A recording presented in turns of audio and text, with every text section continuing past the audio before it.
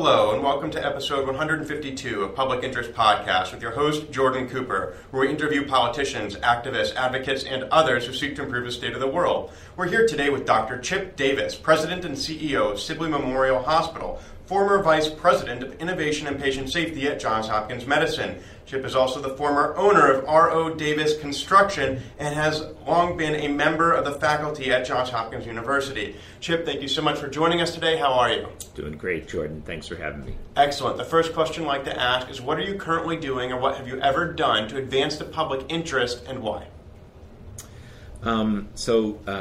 Both Sibley and now being a member of Johns Hopkins Medicine, I think, has a very unique opportunity in the Washington area to do just that. Mm-hmm.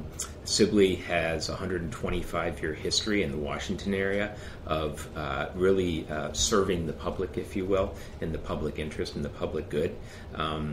We have about 2,200 people that work here, mm-hmm. and I can tell you that I truly believe that all 2,200 people come in every day wanting to do the right thing, right. To serve their fellow man. Now also with the opportunity becoming a member of the family of Johns Hopkins Medicine, right. Johns Hopkins certainly has a storied history of doing the same thing, and our organizations, I think, have a great fit to do that. So you have an interesting path that brought you here. You actually came to Johns Hopkins to do building management, having come from your own business as an entrepreneur. Can you speak a little bit about transitioning from construction and being self-employed to coming to one of the largest private employer in the state of Maryland? Sure.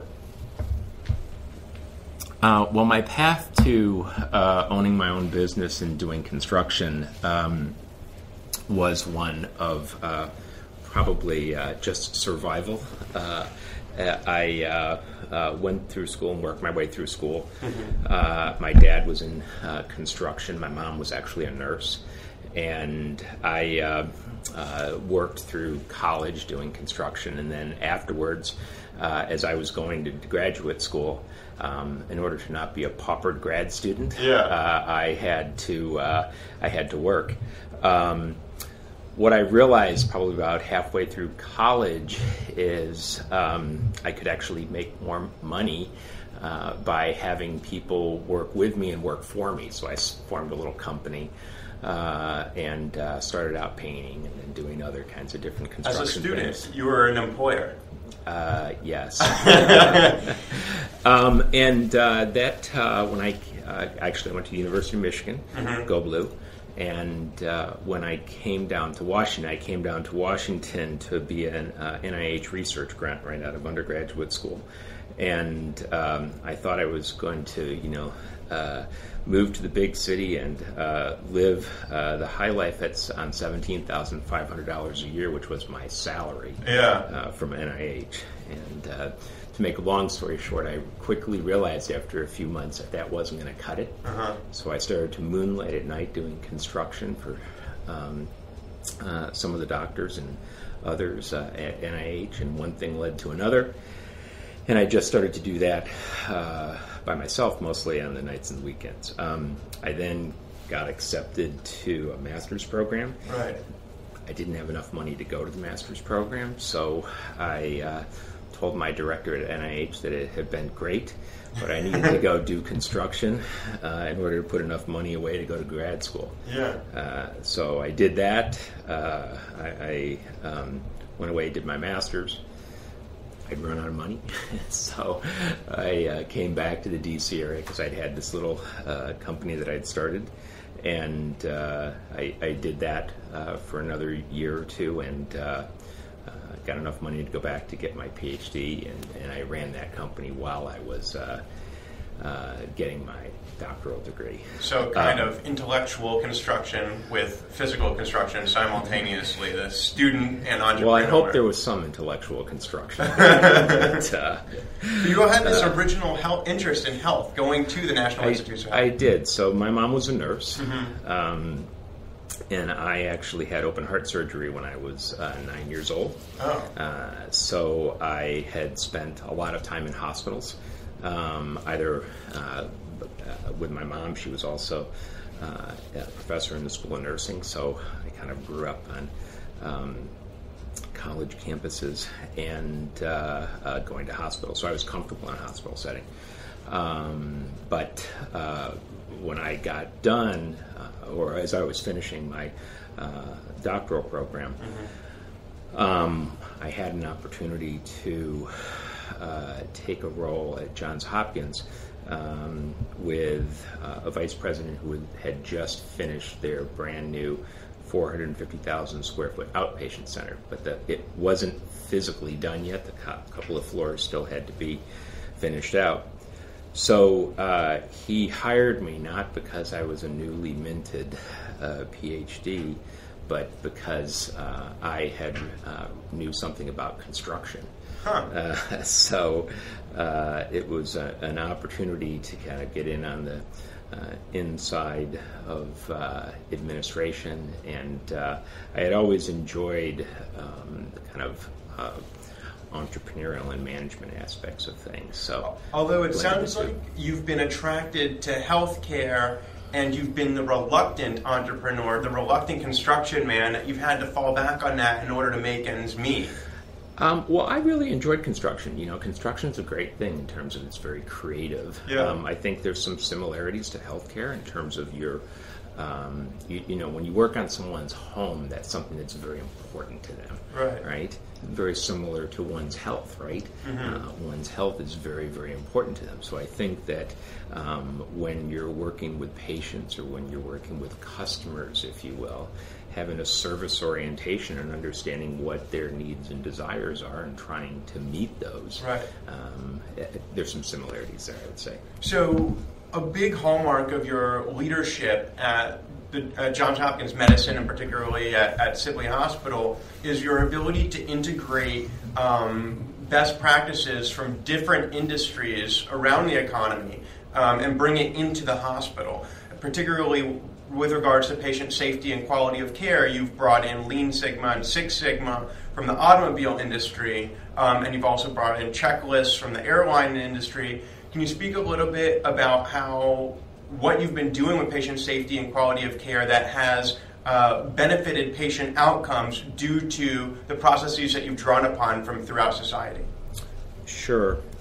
So it was probably about 15 years ago, maybe a little bit more, that I started to have the opportunity to get exposed to other high reliability industries, if you will. And one of the reasons that I started to look outside of healthcare at those was to try and understand the commonality of those industries and if there were any application to hospitals, health, etc. And one of the reasons I started to do that was because as I was trained as a research scientist, and tend to look at things from that lens.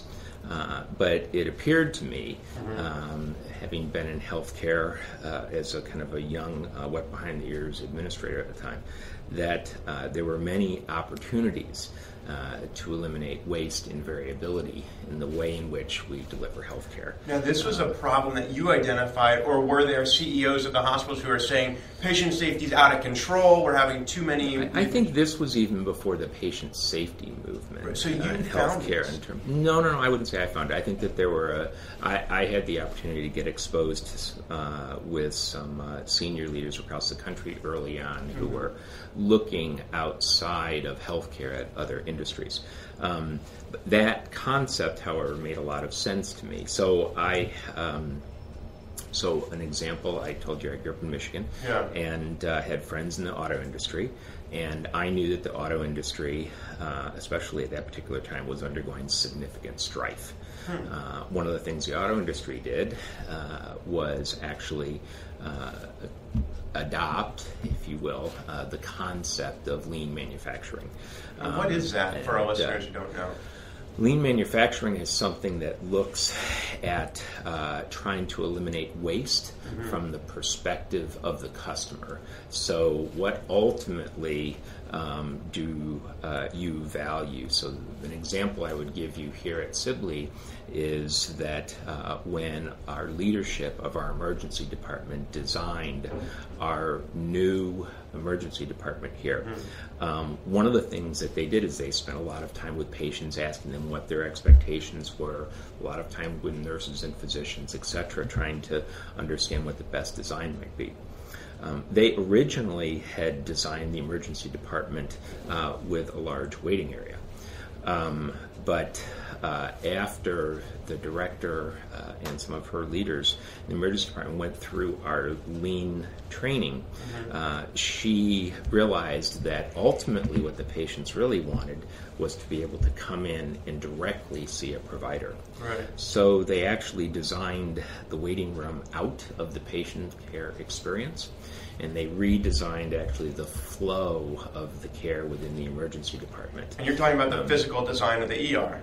I'm talking about the physical design of the ER. Right? Which is... So we have a waiting area, if you will, for the family, but the concept of the patient is you come directly in, are immediately seen by our providers. And what has been the patient reaction to that new facility?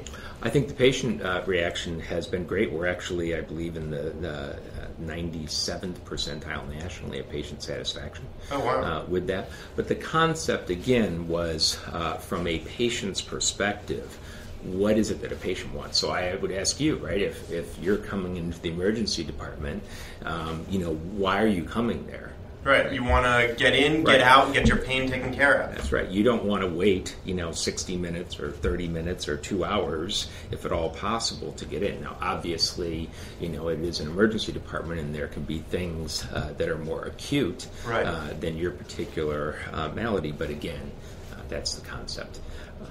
So you've been working to, and then of course, so Lean Sigma is something that was practiced by Toyota, which was a competitor of the American auto industry in Michigan. That's correct. And so they learned from their competitors. You learned from your kind of exposure. So actually, the reason that I actually first got exposed to the lean manufacturing was because I was at a meeting of some folks who were trying to look again outside of healthcare. They had a couple guys from General Motors come in and give a little hour talk. It was interesting. And afterwards I connected with them because we figured out that we were all from Michigan, etc., started to talk to them. And there was an opportunity to work with them. Interesting. So we learned from that. We also started to study the airline industry and the applications of the airline industry with the pre-flight checklist and post-flight checklist, if you will, applications of those things in the operating room and the way that catheters are inserted, etc. So it's standardization, if you will, of processes. And then the last kind of component of things that we focused on was also design theory, particularly that came out of the Stanford School of Design, which is a way to idealize, if you will, processes. And the combination of the different methodologies, if you will,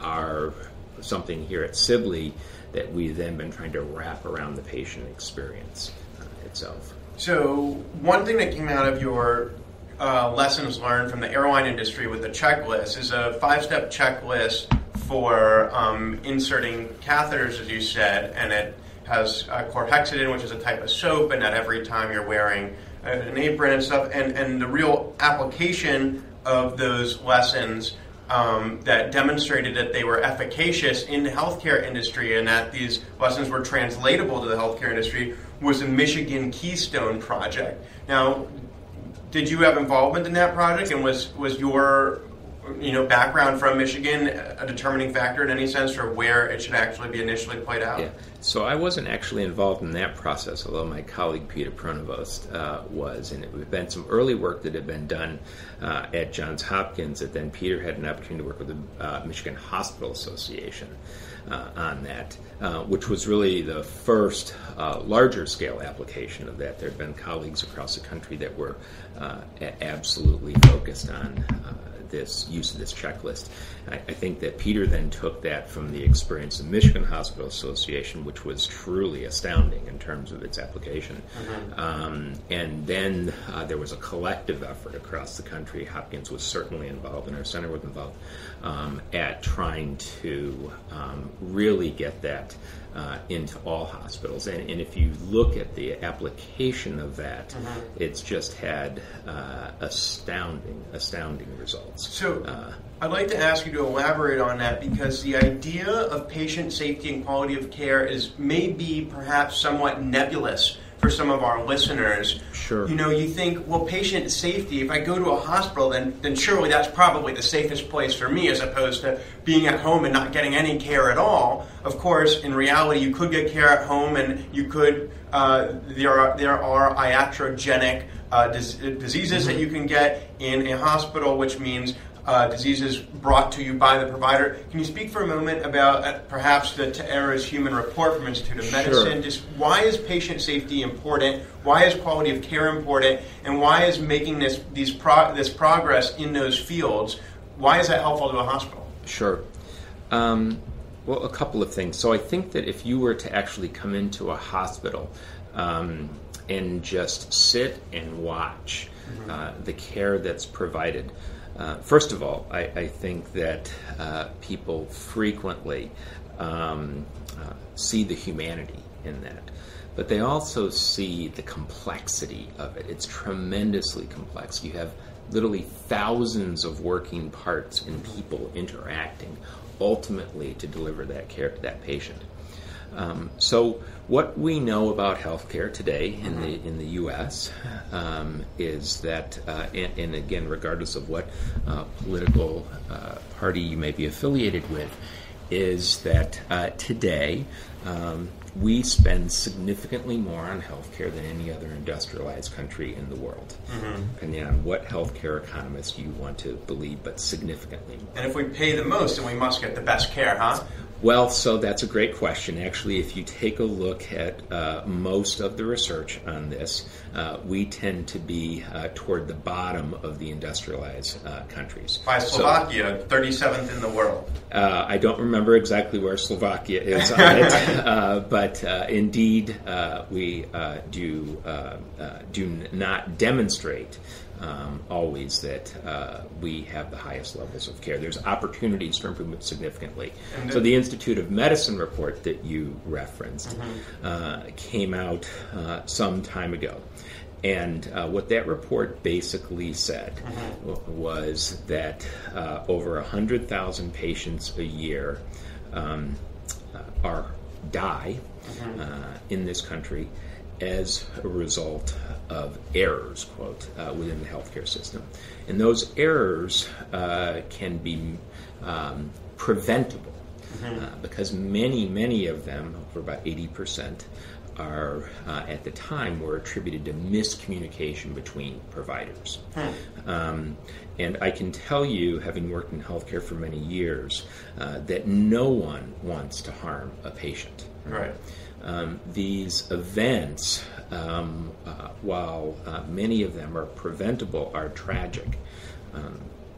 And they're, as a result of that and some other advocates within the healthcare industry, there was a huge movement about 10-15 years ago across all of our hospitals to increase the patient safety, if you will, to minimize those events.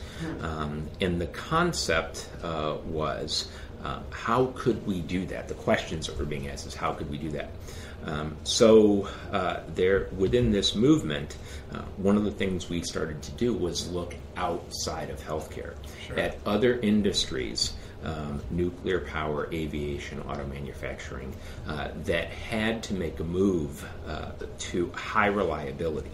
Now, some of those industries had to make a move because of nuclear power, obviously safety issues, the auto industry, competitiveness issues. So we started to apply many of those principles. So the project that you talked about in Michigan, that's a direct application from crew resource management, which is a concept from aviation, of having a standardized checklist that you follow. So some of our listeners may be thinking, well, if we're spending so much money on healthcare, yet have poor quality, and we're having all these different negative outcomes in healthcare, and there's so many different problems, well, then why do sheiks come here? Why was, the whole storming of the American embassy in Tehran was because the Iranian Shah came here for healthcare. A lot of people think America has the best healthcare in the world. How do you address that challenge to somebody who says, why are we the beacon of the most wealthy and powerful? Why would they come here? And I think the difference is acute care versus chronic conditions and population health, but maybe you can lend some insight. Well, I would not want your listeners to think that the United States does not have high quality of care. Mm-hmm. I think that clearly there are phenomenal organizations that deliver high quality care.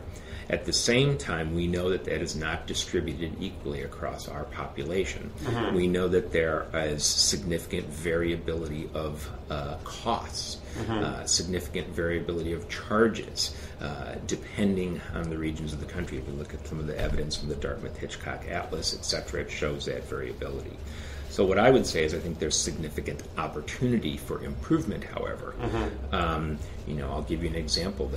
I recently had the opportunity to travel with the mayor of D.C. to Cuba, and we went to a small clinic in Havana, of which there's many within Havana. That's one of their public health measures. Mm-hmm. And the Ministry of Health was there, and they were very proud to share with us that their infant mortality mm-hmm. Was now lower than the United States, according to their statistics. And they showed us the trend over a period of years. Mm-hmm. And it was fascinating because how they did that mm-hmm. Was every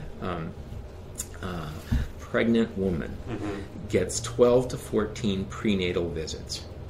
And if mom does not show up mm-hmm. For some reason, mm-hmm. They reach out to her mm-hmm. To make sure that she comes in. Now, that is not an expensive, necessarily, mm-hmm. Proposition. It is a best practice model. But again, we know that does not happen across all of our populations in the U.S. So I think that the other thing that we're now starting to see is with the advent of technology, mm-hmm. with the application of, I think, some of these performance improvement tools, if you will, within hospitals and organizations, you are starting to now see care move from acute hospital settings mm-hmm. into outpatient, or as you said earlier, into homes.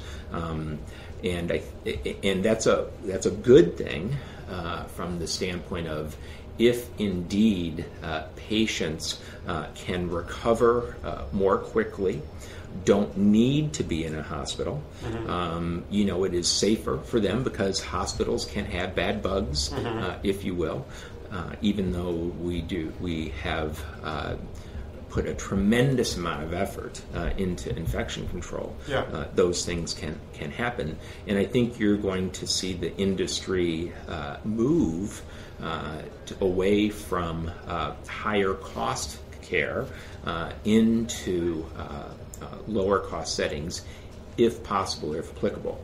Good example of that that's happening here at Sibley today mm-hmm. is we have a certain cohort of patients who now have same-day hip replacement surgery. So you come in the morning, yeah. and you go out in the afternoon with a new hip, walking out and recovering in your own home.